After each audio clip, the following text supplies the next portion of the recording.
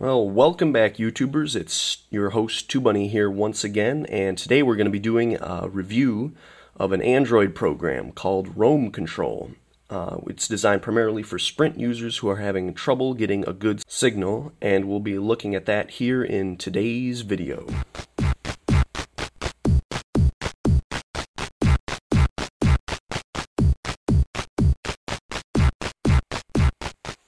Most of you guys who are Sprint customers are probably all too familiar with this screen on your Android device, staring at it wondering why there is not a roam-only option. Unfortunately, I'm not here to answer that question.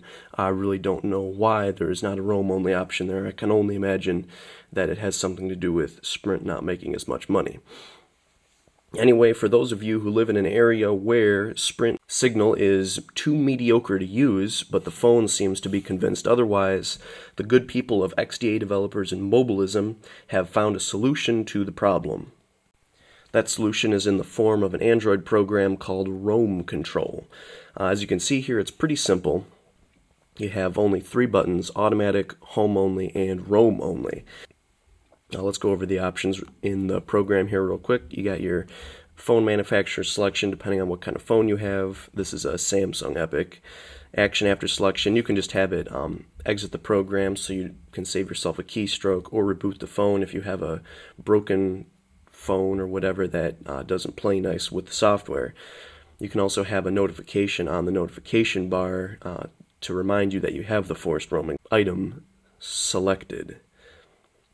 We got HTC specific options, view network status. As you can see here, we are currently on Sprint, or so the phone thinks, and then you can also check for updates there. Anyway, we'll watch it work here real quick. As you can see here, we've got our bars up there. Roaming is represented by a little triangle above the bars. So we're on automatic right now. We will hit roam only. It'll ask for super user permission. There will be a no signal there for a quick second, and then that triangle, you should be able to see it there, comes up. So the program's pretty straightforward. This is actually the paid version of it, straight from roamcontrol.com.